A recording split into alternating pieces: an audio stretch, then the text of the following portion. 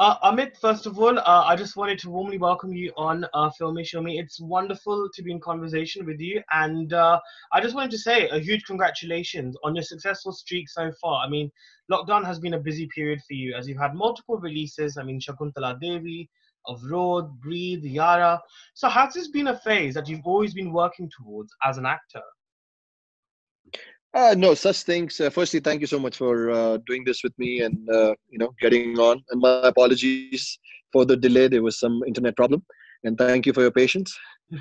Coming back to your question, you don't plan these things because as an actor, as an artist, you don't plan phases, you don't plan releases. You plan to be authentic. You plan to get good parts, Mhm. and then you plan to give them all, and then that plan is also irrelevant because you got to keep searching, keep digging, keep living life, and with the Mhm. entangling of life is where I think art or acting comes. So I've just been doing my bit. I've been fortunate to get some good parts. I've been fortunate to work with some very good visionary people who backed me as an actor, backed my talent. And it's just a coincidence Mhm. that all of this kind of has come. I could bring this and showcase to the audiences. Mhm. And so, it's like we plan, but there's a bigger plan, which is by the master, So, yeah, yeah. Yeah. No, absolutely. And I think that's very well summarized as well. You've always made an impact with your work as an actor in versatile films and especially characters which are of, of various shades as well. So, how content are you with your journey so far? There's a kind of a contradiction in this. I always call myself the dance of contradiction, but I think um, in any kind of form of art, you need that contradiction. So I'm a very content human being. I've kind of worked on being content, but I'm also very, very overly ambitious, but not for ambition, but for hunger. My Mm. ambitiousness, or my ambition is not for ambition, it's for hunger. And so, though I've trained myself physically, mentally to have that poise, to have that calmness, to have that content, yet Mm. when I get a part, I'm like this raging bull who wants to do everything possible to be that part, to become that character. And Yeah. it's a process, and it continues. It's sometimes I feel it's getting better. Sometimes I feel it's very exhausting. Sometimes I feel these are just different emotions that come and go. I think for the future, for now, till the time I keep getting good parts, till the time I get good stories to tell, and I can be entangled in this being content and Right. in being a raging bull at the same time. I think things should be good. Wow. Wow. That was wow. I mean, I think that's very, very beautifully put as well. Speaking a bit more about your roles and your craft as an actor, what is your approach to the characters you do, especially when they are of a darker shade? Like, for example, we've seen in films like Sarkar and Kai Poche, for example. So, what is your approach like in doing characters which are of on the darker side, so to speak? A beautiful question. Thank you for kind of putting this. So since you've mentioned two films, I'm going to kind of give you an introspect from them. So if you see um, Sarkar, in Sarkar, I'm not dark. I'm the light. I'm the protector. You know, and somehow uh, I just love being the protector. It comes very naturally to me. But I'm not a protector in a, like if you see me in daylight, especially, yes, exactly. In daylight, if you see Chiku, uh, you actually kind of question him. Is he revenge or is he actually here to protect Sarkar? Huge credit to the writing of Mr. Ram Gopal Verma, who, especially in this world, I think he's untouchable. And his actions are misguiding. His actions are misleading. He's borderline dark, like you said. And then eventually, in the end, you realize, dude, he's just a young guy, a modern day guy of today's world who is not apologetic of being who he is, yet his morals and his principles are on point. Coming now, I'm going to stitch this to reality. In reality, we as a society have been pushed to refrain from everything. Walk a certain way, then you're good. Talk a certain way, diplomacy, blah, blah, blah, blah, blah. Okay, then you're good. You are not this, then you're black. And I think all these walls have been diminished, because viewership has changed. Internet has changed the whole world. They've changed and affected our psyche. So coming back to why I like these roles or why I think these roles choose me, I think they're not dark. I think they're just so carried by passion, by objectivity. And I think, and these roles have affected me, by the way, to like they've affected my psyche, they've affected my personality.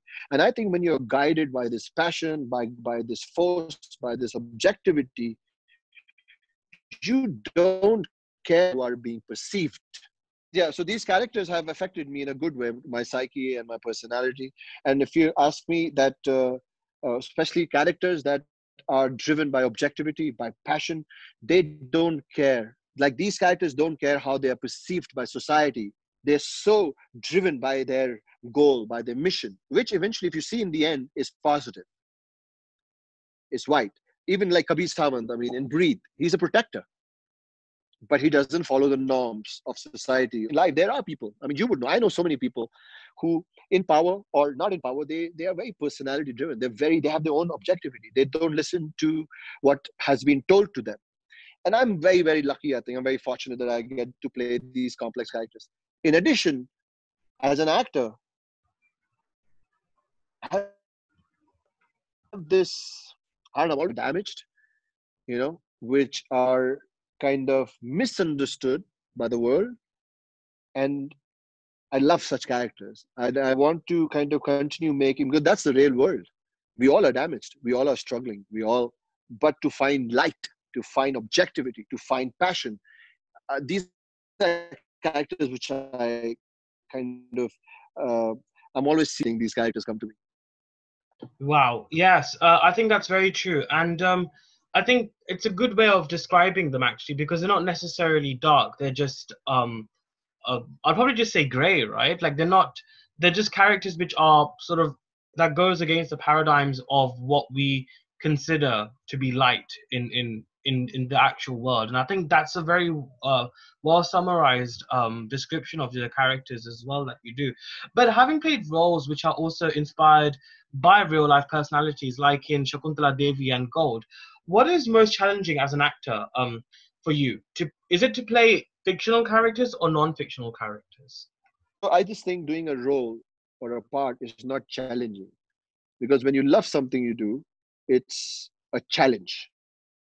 You know, like the example that I gave earlier, like for you, it's not challenging to take an interview because you take interviews. You wanted to do this all your life. You're excited to do it.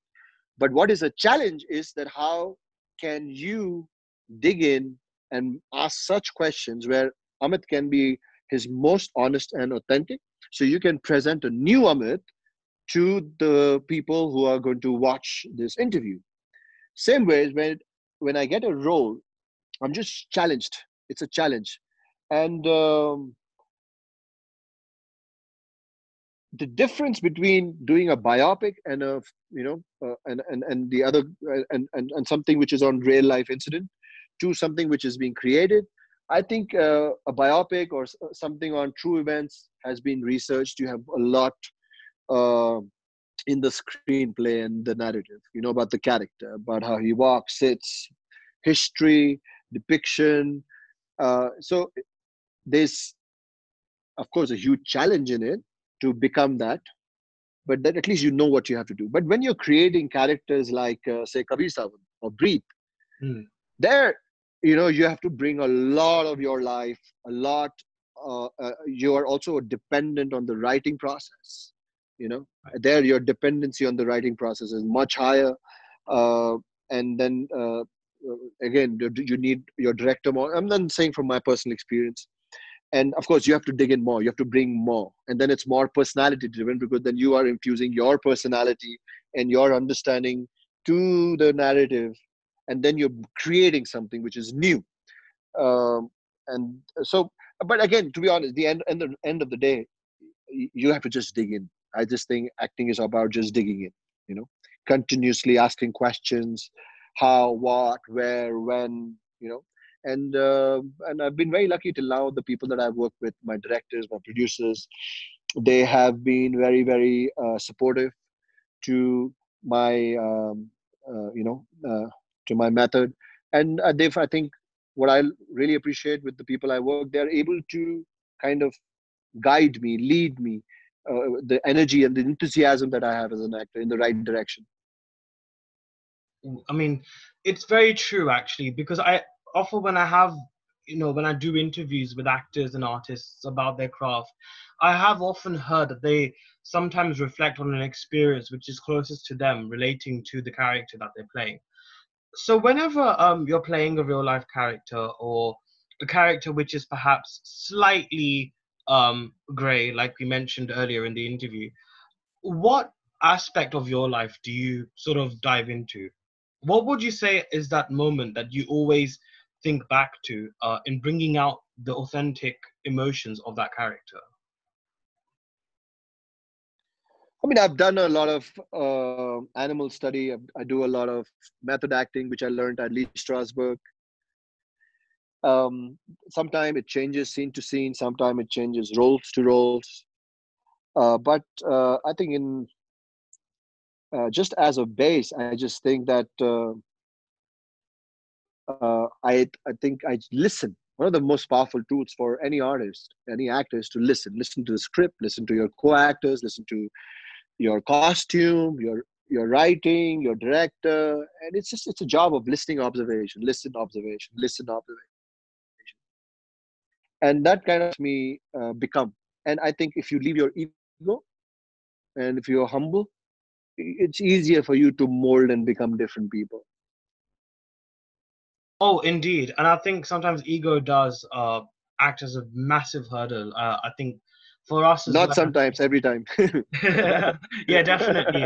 It acts as a big, big hurdle. I think, even I think spiritually as well, for us to Yes. attain a certain stage as well, you have to break that boundaries of ego, and I think that is very, aptly said, and I'm really glad you mentioned that as well. But obviously, you broke through the industry without any filmic connections, and you continue to stand strong on your merit and on your talent. So, what has been your greatest strength throughout? My greatest strength is that I think I'm a gladiator, and this world and the movie industry and every hurdle and a challenge is like a colosseum, you know, and you put your armor on and you keep fighting, you keep digging, and you never give up. But when you're not in the colosseum and you're inside in prison, or in your wherever in your tunnel, or in your aspect of what you speak, what you think, how you behave, and then you come back to the colosseum to fight. And that's what I do. Right. I think yes, I think it's interesting you say that, because I think Shakespeare had one. Is it Shakespeare who once said that the world's a stage? And I think it's quite true. I feel geographical locations in particular sort of represent life, and our ideologies on life as well. And I think yes, you definitely are a gladiator. And speaking on that very fighting note as well, struggles are tough, and they almost seem very impossible, I think, when you're in that process. So how tough was that struggle period for you, and what was the greatest learning for you at that point? So, bro, I'll tell you, as a human being, we are always struggling. If you meet the richest person in the world, he'll say he's also struggling. I think the magnitude, the capacity of struggle, and to deal with struggle changes in biggest struggle, to be honest, when I was younger, was to pay my rent on time, to to just to be able to eat food on time, you know. And then that went to buy a good pair of shoes. Then the struggle went to buy like two hats. Then the struggle went to, and then there are two struggles. One are your wants as a human being, which we are allowed to want and wish what we want. And then there's a struggle as an actor. I wanted to act. I became an actor. I wanted a role. Got a 10-minute role. Then I wanted a 30-minute role. We are greedy, you know, and it's okay. And then I wanted a 30-minute role. Then I chew a 30-minute role. Then I wanted a 90-minute role. Then I got a 90-minute role. But again, what your wants have to be backed by your intent, by your will, and what you do, in closed doors. So I think struggle will never end. And then there's a struggle of being humane. There's a struggle of being relevant to the society, to the people around. I think then your life has purpose. If you're just going to live like an animal who'll come to your doorstep, eat, and go and come back next time when you're hungry, then the purpose of being human beings is lost. Yeah, so I was just kind of summing it up that for me, by God's grace, I don't have to worry about my rent, at least for now. I pay my rent on time. For roles, I'm the characters, and I'm very fortunate with a lot of love from that I get from so many people, and even journalists and the media has been so kind. Yeah, you guys take out time to talk to me, to understand me better. The people in India and abroad, a lot of Indians, how they support me, but so by God's grace, I have good roles now. But some aspect of struggle, what I wanted to conclude is, will always continue, but the struggle is for a higher purpose, for a bigger purpose. Mm, mm. And the struggle is for a higher purpose, as you mentioned. But what would you think would be the approach to maintain that higher purpose? What actions would you proactively take to attain that? I think more than the action, what matters in this scenario of higher purpose is your intent, because our intent gives us our action. And that is, I mean, it might sound a little philosophical, but as a human being, it's a decision you make. Am I just going to be selfish, greedy, and be self-centered and not worry about anyone and just keep walking straight? Fair enough. Nobody's judging you. It's a call you take by yourself. Or the belief system that I have, that is my success, my learning, my achievement, leave a good residue behind so that it can inspire people, and can my whatever I'm acquiring or whatever I'm receiving from the universe, from the world, from acting, from blah blah blah blah, can I kind of share this with the world? Can I give some of this learning, some of this failing, some of this success? And I believe this personally for myself, that real success is that when your happiness, your achievement, you're moving forward in life, you're achieving dreams, is also helping other people. Hmm. Yes, and I'm really glad we're having this discussion, Amit, because I feel like it's very difficult, when you're in an industry like acting, where it's all about the glamour, it's all about a race to reach number one. It's very cutthroat as well. Regardless of whether you see competition, outside or not, there is obviously still that notion there. There's always that constant. It's almost like as if it's bound by materialistic expectations in life. So, I mean, going by the responses that I've heard from you, and it's so refreshing to hear this very profound and philosophical responses. But how do you get that Stoic. right? Yeah, exactly. Yeah. So how do you maintain that right balance, Amit?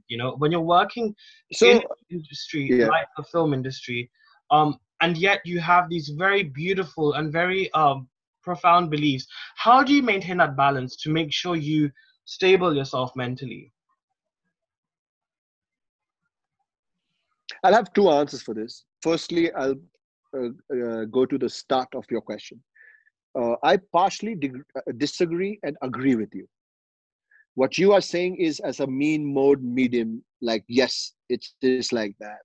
But let me assure you that there are good people. If they were not good people, somebody like me who knew nothing, you know, uh, wouldn't have survived, wouldn't have learned, or wouldn't have been given so many opportunities.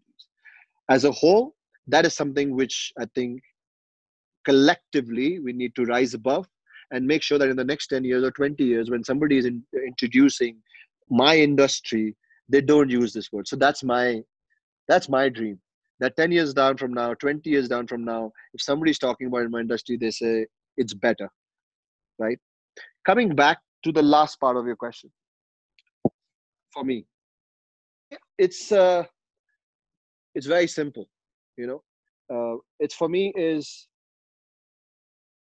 be a good person first, morally, principally, because until then, you can't be an effective actor. Like if you lack in empathy and compassion, you really think you can act? Yeah, you can act. You can make money. You can get big cars. But will you be able to affect a billion people? No. So I am not. I'm blessed. Second thing, uh, which I want to share with you. When I was growing up, a lot of people were very, very harsh, bad, and all the things that you're saying to me. At that time, I used to make a mental note in my diary. I should not write the names because I'm not a grudgeful human being. I used to write that this happened to me. And when I'm in a position where there are people looking up to me or they need my warmth and justice, I'm not going to behave like them. But I think just speaking about difficult times as well. And I think, yes, it's really wonderful that you have this approach. And it is important. Humanity always comes first. पहले इंसानियत आती है, फिर बाद में वो tags आते हैं एक रिलेशनशिप के और एक इंसान के, वो बाद में आते हैं. And I think that's definitely a philosophy that I've grown up Bilkul. sort of hearing about as well. Um, but when I was preparing for our chat today, I did read somewhere that apparently you were banned by television industry. Why was this the case, and how did you deal with that at that point? Yeah, I mean, I shared this. It was never in my thing to share this because what's gone is gone. Uh, I don't want to get into why, what, because it's too far, it's too old. But I can just say all people, all young people who are listening to this, that don't worry about anything. Keep digging, keep digging, keep digging. And there's only one superpower, that is your God. He will decide.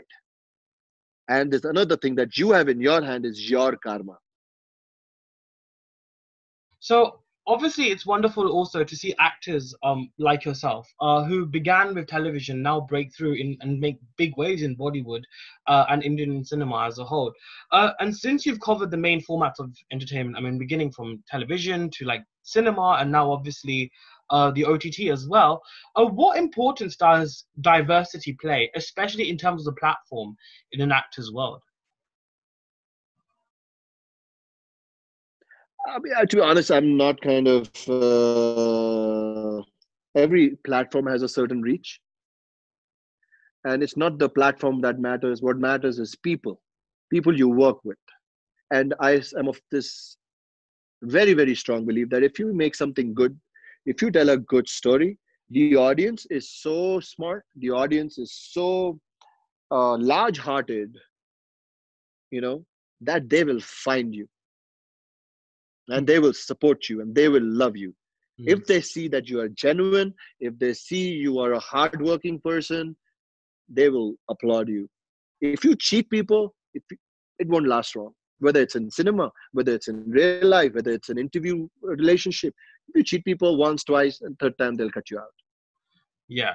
I think I spoke with Ranveer Singh actually. I think last year for Gully Boy actually, and Hmm. he did He's mention. brilliant in it. Yeah, he was incredible, and he did mention something along the lines of the fact that the whole landscape of cinema is changing. Like what we used to divide as commercial and non-commercial now, it's all become on one sort of platform now, and to a certain extent as well, it's the fact that you can't trick the audience anymore as well. So, what do you think has contributed towards So what do you think has contributed towards the audience becoming more alert and aware of this type of content they're consuming? No, so I have a different understanding to that. I think the audience was always alert. The audience was always educated. They always had a voice. We don't regard them. We didn't give them their due. The audience was always there to cherish us, to applaud us, our hard work, our movies, our stories. And I think the internet, and again, all these OTT and us learning new ways of communication, and the directness today between cinema makers and audiences, kind of, nobody's God. I think earlier actors were God, and like people who were good at anything were God. Today the world knows nobody's a God. You're doing for your own bloody rent. You're working hard for your own dreams and selfish reasons. So calm the F down, right? So Right. the Yeah. audience also knows that. Audience, so I think it's just the new age. It's the new world where everybody is equal. You come, work hard, shine, take your trophy, get lost. Spot on. I mean, that was spot on. I really, really love. I'm so glad I'm having this discussion with you. I've never heard such a direct and honest response, and this is exactly what I wanted to hear. And I'm really glad that that Enjoying we're my chat having with this you. You're discussion. very, you seem like a very affectionate and a warm person.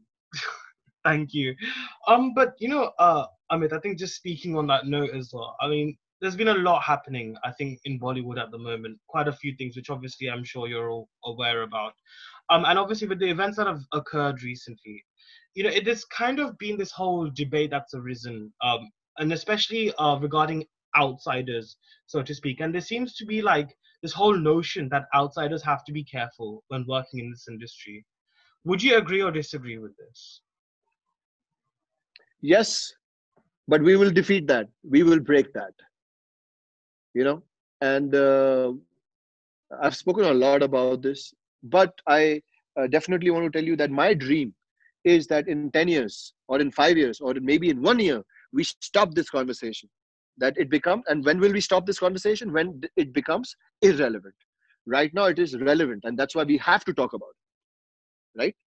But my eventual dream, because I always attach positivity, I always attach hope to everything. That's why I answer. If you see my way of answering things is a little ulta, you know if you so that's just this innate optimism in me. So that's my dream, but that will only happen when people in power, people in position, even insiders outsiders who become insiders, and then they change. They Ah, forget that they were outsiders. true. They forget that once they were down, they were down under the ladder. When they Mm. go up, if they don't hold back, have you ever आपने कभी सीढ़ी चढ़ी? तो दो type के लोग होते हैं. एक सीढ़ी चढ़ते हैं और छत पे जाके छलांग मार के निकल जाते हैं, पीछे देखते भी नहीं है. मुझे ऐसा लगता है, और अगर मैं एक सीढ़ी पे चढ़ गया, यू नो ऊपर वाले की मेहर से, तो मैं सीढ़ी पे पकड़ूंगा, एक आंख यहाँ रखूंगा, एक आंख यहाँ रखूंगा, कहूंगा भाई आ जाओ, आ जाओ, आ जाओ, क्योंकि ये देश और अपॉर्चुनिटी सबकी है. Yes. And all people who don't believe in equality, all people who kind of do this wrongs, like who kind of don't allow this system to brew and grow, should be politely, with love and explained, and we have to do this collectively, as an industry, as people, as country, without abusing, without accusing, without shaming people. We have to educate each other, but we have we have to educate each other that we are all equal. We will all have equal rights, men, women, country. Yes. And I think this is it. I feel like the industry isn't किसी की नहीं है, सबकी है industry. It's a collective industry. It's where everyone is working towards it, and is industry की बात भी नहीं है यार, मैं कह रहा हूँ ये देश, सिर्फ इंडस्ट्री की बात नहीं है, देश सबका है.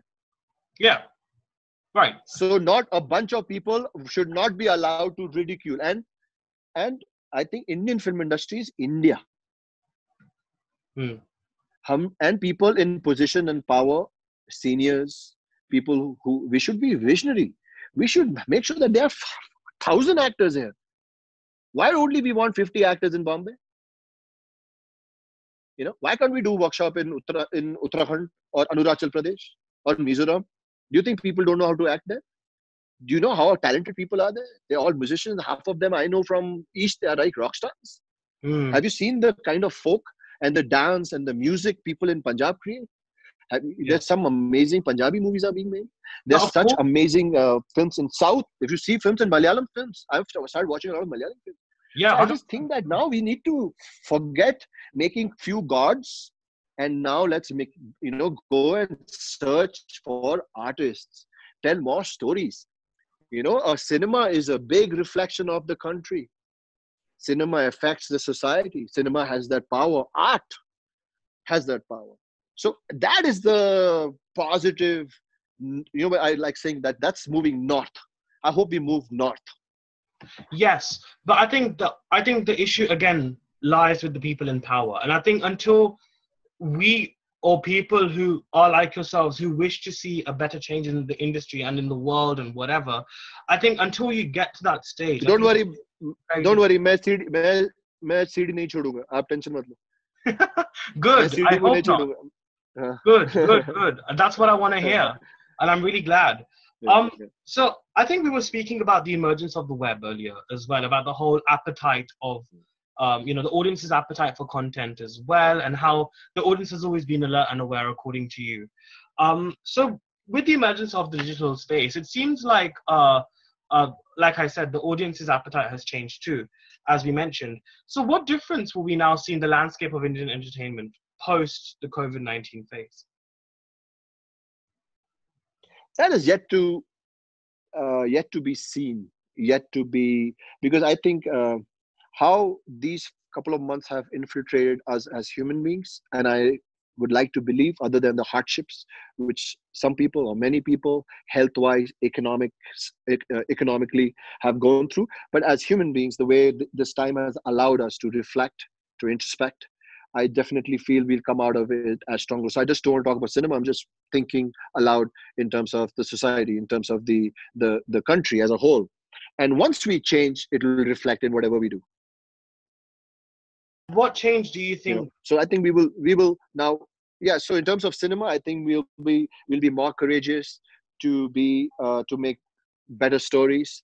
I think we'll be better with the audience. We'll learn how to communicate better with them, and you know and bring better stories, to work harder, and to understand that in this time, cinema is just not for entertainment, and just on the pretext of entertainment you just can't do anything. So Yeah, I'm very optimistic that going further from here, these 4 months, the way it has taught us, and I'm sure it'll bring us together, because as a nation especially, we need to come together. yeah, definitely. I agree with that one as well. So I was talking about there will be a change, right? So what sort of change do you think that will be in particular?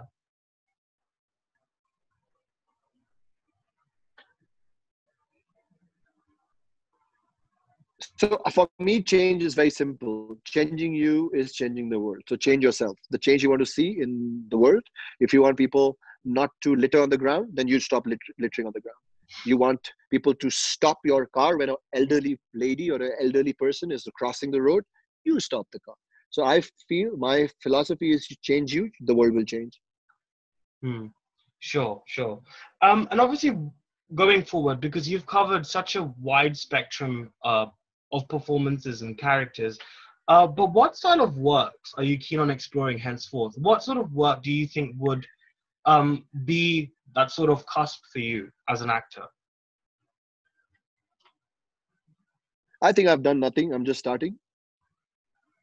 And I hope that my industry and the filmmakers, the writers, the producers, they give me more challenge, they give me more work, because I am very hungry and I want to chew more. Mm-hmm. Right. Well, I think you're definitely going to be getting a lot more work. I can definitely vouch for that. And you're going to get some more amazing work as well.